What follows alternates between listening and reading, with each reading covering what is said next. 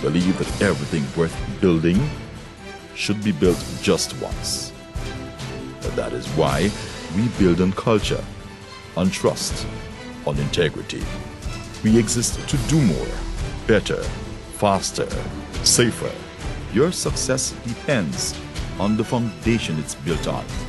Everything we do is meant to move you forward. Mark on. Let's build Guyana together.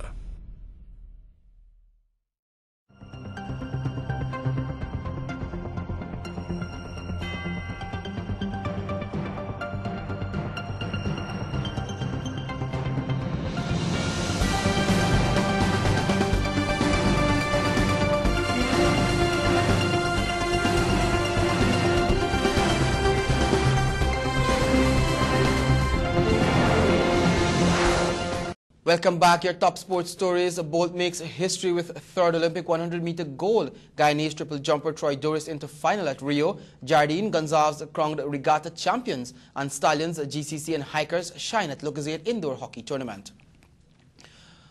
Well, there was no stopping of Usain Bolt as he became the first man to claim 3 Olympic gold medals in the men's 100 meters at Rio on Sunday. Bolt, who claimed 100 meter, 200 meter and 4x100 meter relay golds at each of the previous Olympics, once again got the better of his rival Justin Gatlin with a time of 9.81 seconds. For those of you who missed the race, let's have a look.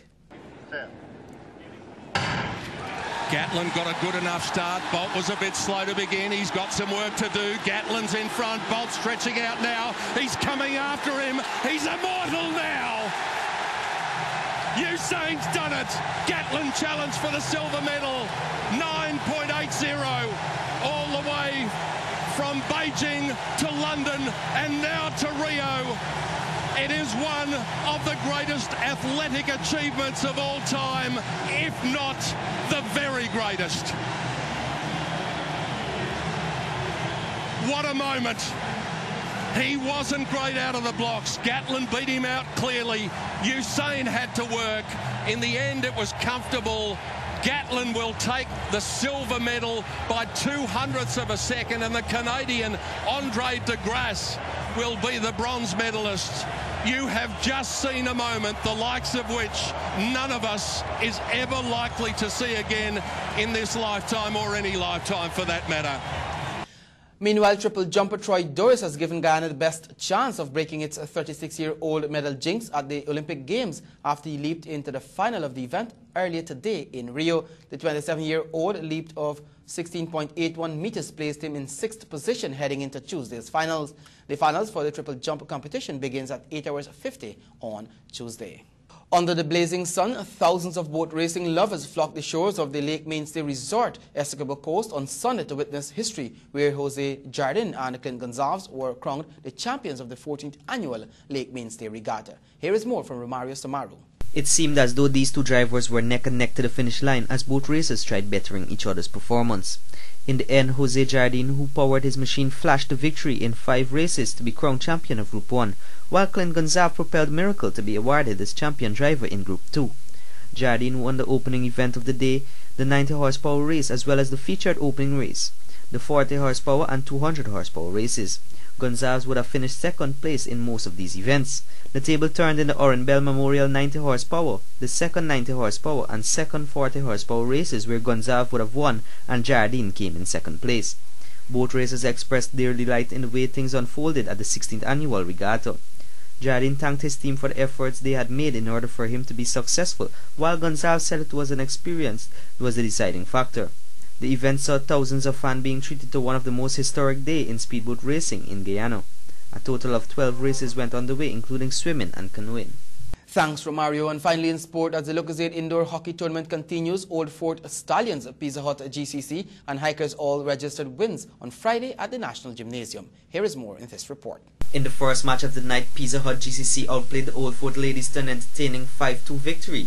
3 goals from the Javier sisters were the deciding factor in the game, in addition to Karina Muller and Vanessa Perez's goal, which led them to 5 goals. Minnesota Culpepper and Cassie Campbell were the only 2 goal scorers for the Old Fort ladies. In the second battle, Hikers decimated the Spartans in a 5-0 drubbing thanks to hat-tricks of goal from Takesha Dillon, scoring in the 5th, 15th and 40th minutes. Carolyn Elliott scored in the 12th and Maria Monroe in the 37th minute, rounded off the goals of the match. In the only male match for the night, doubles from Jason DeSantos and Omar Hopkinson led the Old Fort Stallions to a 4-1 victory over Saints. DeSantos scored in the 8th and 37th minute, while Hopkinson scored in the 26th and 36th minute. Hilton Chester was the only resilience by the Saints team, who scored in the 39th minute. The excitement will continue on Tuesday evening at the National Gymnasium with the first match slated to begin at 17 hours. And that's our sport package for this evening, which was brought to you by Macorp. We believe that everything worth building should be built just once. That is why we build on culture, on trust, on integrity.